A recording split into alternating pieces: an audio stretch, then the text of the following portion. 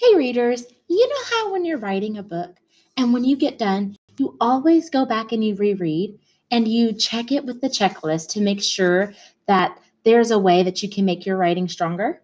Well, readers do this important thinking as well.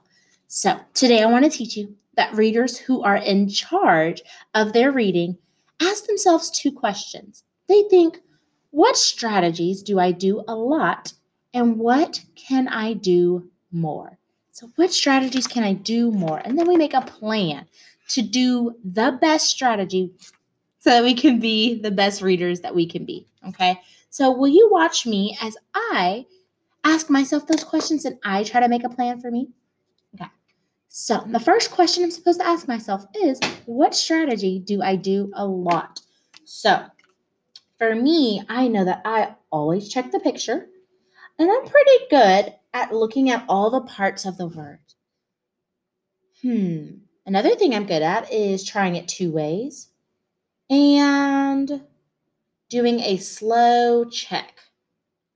Now, some things that I can do more is probably get a running start.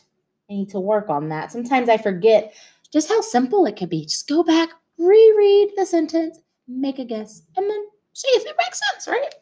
Another thing that I could get better at is doing a double check, asking myself all of those important questions. Does it look right? Does it sound right? And does it make sense?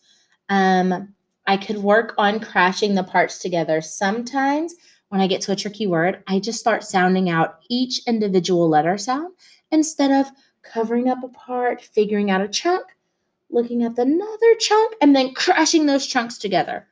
And also, I could get better at thinking about the word and what it means. So, I just made a plan.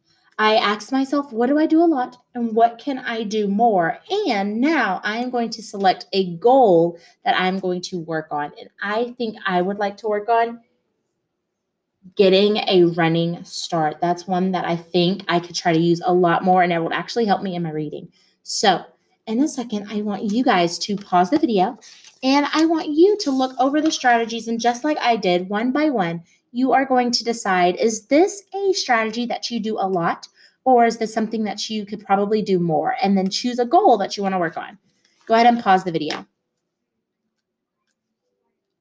All right, readers. So now that you have a plan, you are going to continue using these strategies and pushing yourself to try more and more. Before we go, I do want to leave by singing our Be a Boss song. So will you sing the words with me?